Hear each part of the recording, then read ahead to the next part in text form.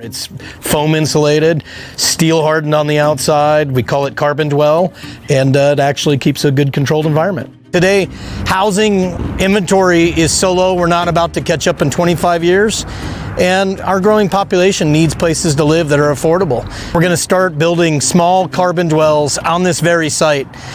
We'll lay down containers in this yard, keep building that smaller squared down version, father and son, family to family, legacy to legacy, and continue to just spend time together, not only as a family unit, but as business partners as we move forward.